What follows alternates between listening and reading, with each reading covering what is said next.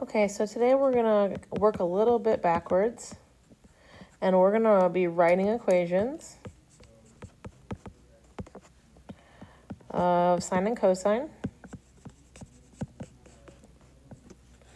when we're given the graph. So what happened in the last lessons that we've done is that I've given you the equation and asked you to make the graph happen and analyze the key features. And now we're gonna work the other way around. I'm gonna give you the graph, you're gonna analyze the key features, and then write the equation.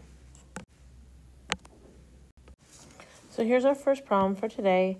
And I know there's like fill in the blanks on the side of your paper, but we're gonna follow a little pattern that's gonna make our lives easy. So that dance move that you guys do, the dab, we're gonna do a dab. Then we'll do a little triggy and pick our trig function. And from there, we'll find our C value. So to do this dab, let's start out. And I'm gonna put a color dot. I'm gonna do the blue for the D. The D is, and we're at one more thing. We have the equation y equals a, I'm gonna write trig because it could be either trig equation, b x minus c plus d. So this d at the end right here, it's the vertical shift, and it's the line that cuts the graph in half horizontally. So if you go to your graph, this line cuts my graph in half horizontally, and it was at the y value of 2. This is a y value thing, so we're going to put a 2 here next to my d. The other thing I want to look at, I'm going to stay in the blue family. Nope, we're just going to keep with blue because they're y things, is the a value. The a value is my amplitude, and it's the up and down from D. So how high up does the hill go from D, from that blue line that I drew, the horizontal line, or how low does it go down to the valley from the blue line? So I'm looking at this distance and this distance and this distance. Just be very careful in this problem that you read your scale because there's multiple hash marks, but there's a hash mark and then another one that says 1. So each hash mark on the y-axis is by a half. So this is a half, 1, 1.5, 2. So this physical distance here is a 2. So my a value, my amplitude, how high and low I go from the middle, is also a 2. Now let's look at my b value. This b value is the, oops, sorry, that's a highlighter. That b value is going to be the effect or the change on my period. So period is from similar point to similar point, but you must complete a full cycle. So I'm going to use this top of my hill to this top of my hill, and the direction at the top of the page so that each one of these squares on the x-axis was a pi over 4. So I'm going to count 1 pi over 4, 2 pi over 4, 3 pi over 4, 4 pi over 4, 5 pi over 4, 6 pi over 4, 7 pi over 4, 8 pi over 4, 9 pi over 4, 10 by 4, pi over 4, 11 pi over 4, 12 pi over 4. So my period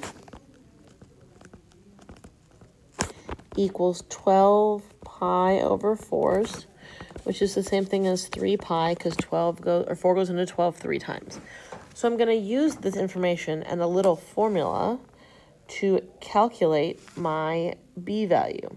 So what I'm going to do is, moving everything a little bit, so I'm going to say that 2 pi over b had to equal my period. In our case, the period was 3 pi, so we just counted out. So I'm going to solve 2 pi over b equals 3 pi over 1, and I'm going to cross multiply. So 2 pi equals 3 pi b. These pi's are going to cancel out, and you're going to get that 2/3 equals your b value. So over here, I'm going to put 2/3. So we can write a sine or a cosine equation for our graphs. I'm going to pick the easier one to start with, and then I'll explain the other one. So when you think about your trig functions, sine is the one that starts in the middle, and what I mean in the middle is that it goes up and then down, up and down. So it's starting in the middle. Oops. Cosine, however, starts up at the top and then goes down, up, up.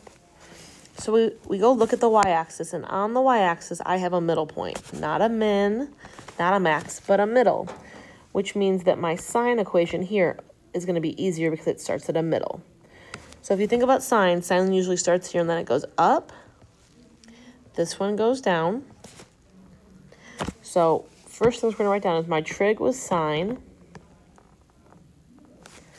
And because this one went down instead of going up, that means I must have vertically reflected it. So that means my amplitude has to be negative. However, the easy part of this is that because I started at a middle point, I don't need to shift it left or right. I don't need to have a C value. There is no C value because the point that I want is exactly on the y-axis. So now that we have all of this put together, I'm just going to shrink down what I wrote. Oops. And I'm going to write my trig equation just by putting together what we have. So we wrote a sine, so y equals our, oops, let me go back really quick. I put this negative in the wrong spot.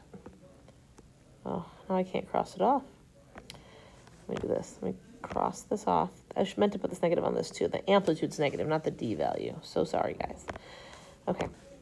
So our amplitude is a -2, and then we said sine was our trig function.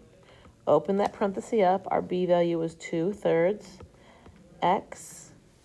We didn't have a c value, so we can close both those parentheses and then a +2. So there's our sine equation. So we're going to do the same thing on the next page, but I'm going to show you how to use the c value and write a cosine equation.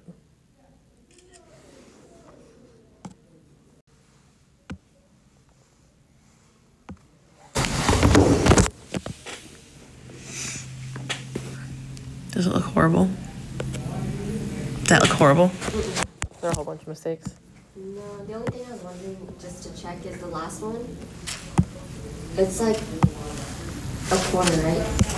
I don't know. I honestly haven't done any of it. Because the mark, there's no mark, and it's kind of in between. I just guess that it's a quarter. Or give me 1 second. Let me finish this equation, and I'll look at it. Okay, so what I've done is I copied the stuff from the last page pretty much. The D, A, and the B don't change. They're the same as they were for the sine function. We said this time we're going to pick cosine. And so what I've done is I've marked on my y-axis this point. So I just want to think for a second about the cosine graph. Cosine's parent function starts at a maximum and then goes down and up, down and up. So I need to have one of these maximums that I'm putting a star or an X on. That's what I needed to have on the y-axis. So if I count 1, 2, 3, this graph is 3 pi over 4s to the left. That maximum, if it had been on the y-axis, it would have been easier to write a cosine. So that means, 3 pi over 4 to the left. Well, that left thing means really I have a -3 pi over 4. So now I can write my equation. Y equals, and this time my amplitude's positive because I'm putting a maximum on the axis. So I have my +2 cosine 2/3 x. Oops, sorry, I didn't mean to close those.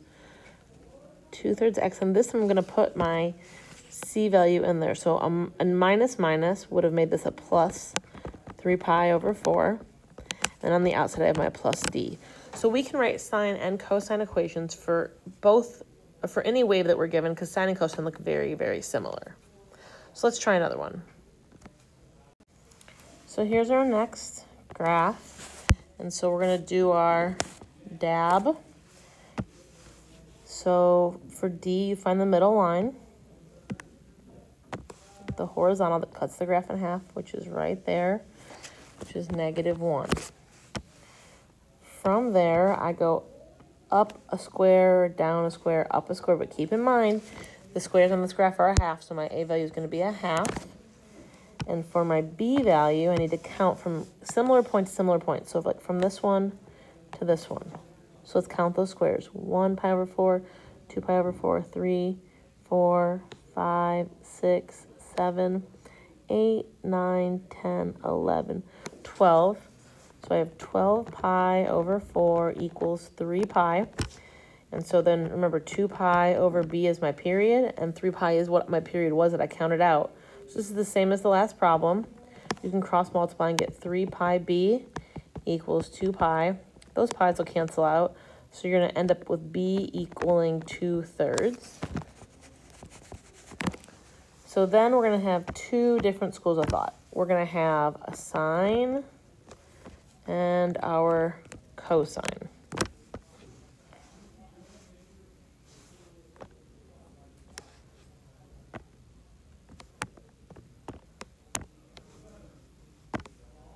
So I'm going to do the sine. Oops. Sine is going to be my orange.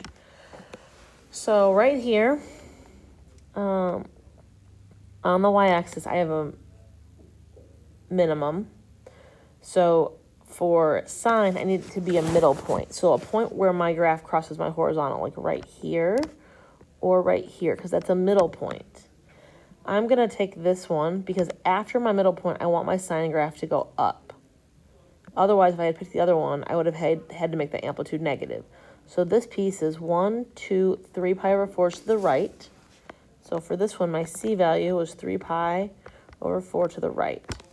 So when I write this equation, y equals, my a is going to be 1/2, sine 2/3, x minus, remember it's a girl thing, so it's backwards. So if I went to the right, it's going to be a minus 3 pi over 4, and then minus 1. What you'll notice when you do this is that one of them has what we call a phase shift, and one of them does not have a phase shift. The phase shift is that c value. So since sine had the phase shift, my cosine should not have a phase shift. So right here, again on the y-axis, I have a minimum. Well, cosine, if you remember, it doesn't start at a minute, it starts at a max, and then it goes down. So that means no c value, but you have to make your a, your amplitude, equal a negative. So when I go to write this equation, I'm going to write y equals negative 1/2 cosine 2/3 x minus 1.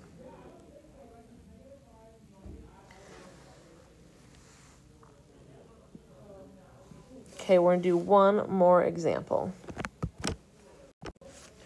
Okay, so the last example. So again, we're going to dab first.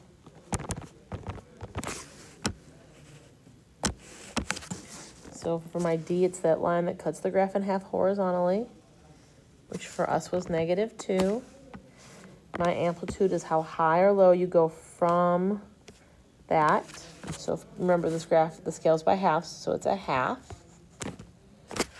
My B value is my period. This one's a little bit trickier because the hills and valleys are in the middle of the squares, but that's okay. We can still do this. So here's the middle, and here's another hill. So I'm going to count.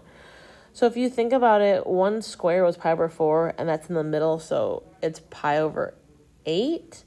I'm going to go back and count that in a second. So this square right here is 1 pi over 4, 2 pi over 4, 3 pi over 4s, 4 pi over 4s, 5 pi over 4s. So right now I have 5 pi over 4s. But then this is 1/8 here, and then this piece over here was 2/8. So I don't really have 5 pi over 4, I have 6 pi over 4, because an eighth and an eighth makes a fourth. So my period, my physical period is 6 pi over 4. So that simplifies into 3 pi over 2. Remember that my period equals 2 pi over b. So my period was 3 pi over 2. I'm going to cross multiply with a butterfly. And you get 4 pi equals 3 pi b. So your b value should equal 3/4 when you simplify. And then you have to do your two separate trig equations. We'll do sine, and we'll do cosine. Keep sine orange. So on my y-axis, I have a middle point, which means sine is going to be easier, but sine is supposed to go up, and this one goes down, so that means my amplitude is negative, but no c value. So my equation for sine is going to be y equals 1/2, but it said make my amplitude negative, so put a negative in front of your 1/2. Sine 3/4 x minus 2. For my cosine friend over here, I start in the middle, but I will need to start at a max. So that max right there is a pi over 4 and then a pi over 8. So I had a pi over 4 plus a pi over 8, which equals 2 pi over 8 plus pi over 8, which is 3 pi over 8 to the left. This graph moved 3 pi over 8 to the left. So y equals, my amplitude gets to be positive this time because I start at a max back on the axis. Cosine 3 over 4 x plus 3 pi over 8, and then minus your 2 on the outside. So now it's your turn to try. You're going to go to the next page in your notes, and you're going to try the problems that are there. Please note that they want you to write 2 equations, one with a phase shift and one without, aka a sine and a cosine. And please note the axes change, so note the axes before you do the problems.